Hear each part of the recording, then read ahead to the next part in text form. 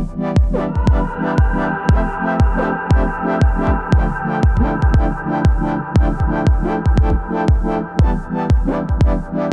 guys, welcome to another DaVinci Resolve 16 editing tutorial, and in this video I'm going to be showing you how to do the video and text effects. It's really easy to do. You can do this inside of the Edit tab or the Fusion tab, but today I'm going to be showing you how to do it inside of the Edit tab. I find it to be much quicker and easier to do. The only downside to doing it inside of the Edit tab is there is a few limitations, and in Fusion you can keep building onto it and create something extremely customizable. If you're new to this channel, hit the subscribe button and click the notification bell to stay notified for my next uploads. So let's get into it. So I'm just going to grab a couple of clips. I've already pre-selected them, so I'm just going to click and drag into the timeline. And I'm just going to grab this clip and I'm going to put it right next to it. As you can see, this needs a bit of a color correction, so I'm just going to go into the color tab and do this very quickly.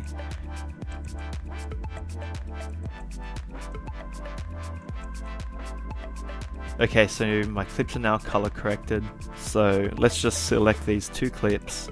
Let's bring it up to video 2. So now let's go to the effects library and let's go and add titles. I'm just going to give it a normal title. I might just hide the video 2 layer for now.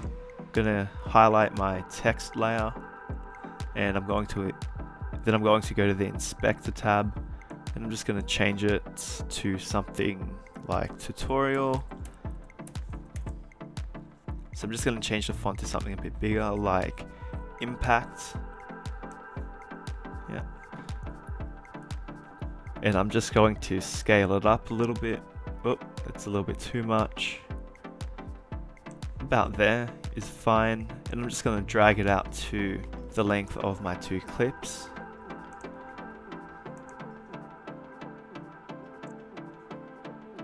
So I just selected my first clip, and now I'm going to go to the inspector tab and go down to composite mode and change that to multiply. And I'm going to do the same to the next clip. Go down to multiply. So if the framing is not where you want it to be, you can just go into your clip and go to transform, and let's just fix it up a little bit. So I'm just going to zoom out a little, and I'm going to adjust the y-axis just so I can see the talent's head.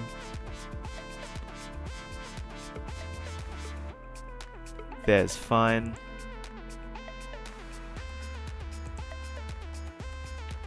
I'm going to do the same with this clip as well. Gonna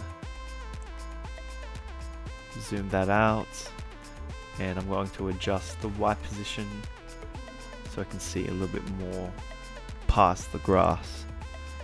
From this point you can actually leave it here, and that's how you can do the video and text effect, but I'm just going to do one more little thing that will make your titles pop a little bit more. So I'm just going to highlight video layer 1, the text, and I'm just going to go Control C, and I'm going to go Control V just to duplicate the layer, and I'm going to drag this up to video layer 3.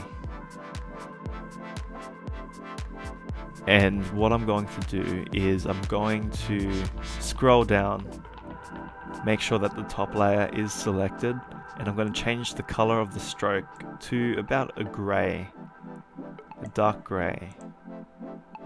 And I'm going to adjust the size.